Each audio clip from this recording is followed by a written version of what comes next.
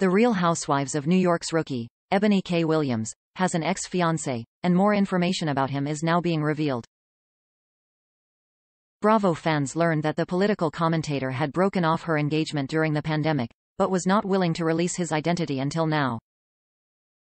Since joining the show, Eboni has received a mixed bag of welcomes from both viewers and her fellow cast members.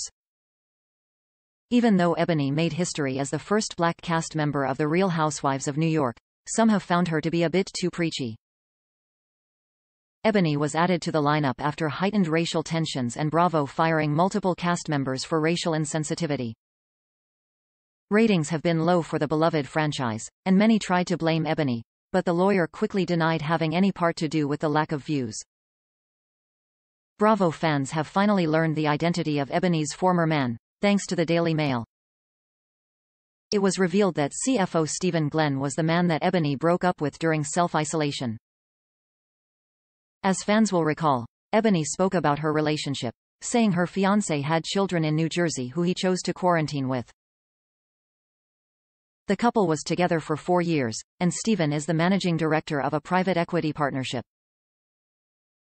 According to the outlet, Stephen is 53 and lives in New Jersey with his 3 children, who are 21, 18, and 14, in his $2 million home. While Eboni seemed to blame the children for their separation, a source told the outlet that the newest housewife never took an interest in his family and was far from getting married. The source revealed that the kids barely knew her, and she barely knew them, saying, "She just wasn't engaged in that part of his life at all." They really weren't a New Jersey couple. The entire The Real Housewives of New York cast is currently in disarray, according to the production source, and there may be no coming back for Eboni since her relationships with the other women are severely strained.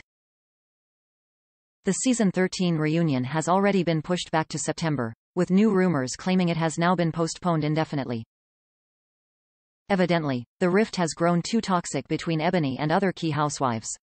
Eboni now not only has to deal with her beau's identity being leaked, but she also has to try and convince production why she should be brought back for a sophomore season of The Real Housewives of New York. The Daily Mail.